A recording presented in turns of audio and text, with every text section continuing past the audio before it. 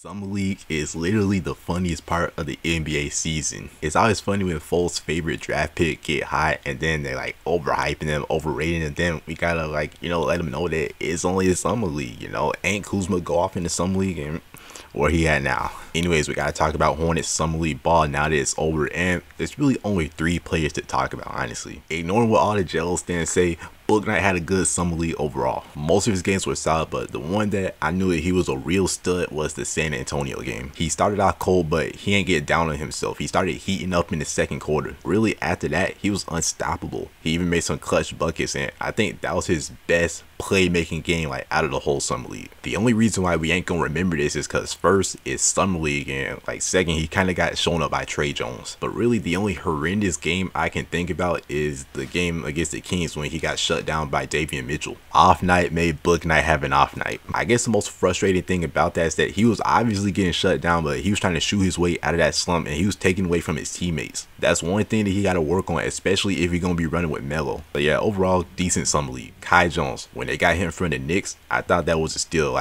They got the 2 guys that I had wanted to see on the team, and I think he's gonna be good for team chemistry, But I wasn't really impressed with what I saw from him at the Summer League. He raw, but I was kind of expecting that heading into Summer League. He ain't a jack of all trades, master of none. He just a jack that's a master of nothing. I really want to see him at the center position. Plumlee better, but I feel like Plumlee a made man. That's as good as he's gonna be. I just feel like Kai Jones got more ability than Mason Plumlee, and he could be better if he developed right. And that's really what I would say about Jones. He a project. He ain't gonna be good right off the bat. It's gonna take 3-4 years to develop him into a decent big man. Last guy we gotta talk about is Gelo. I don't really got a big opinion on him because I don't really keep up with the Ball brothers. I ain't really know much about his game going into this Summer League. I think LeVar said he's gonna be the best Ball brother, which I don't know, that's kind of hard to believe. I saw Lamelo last year.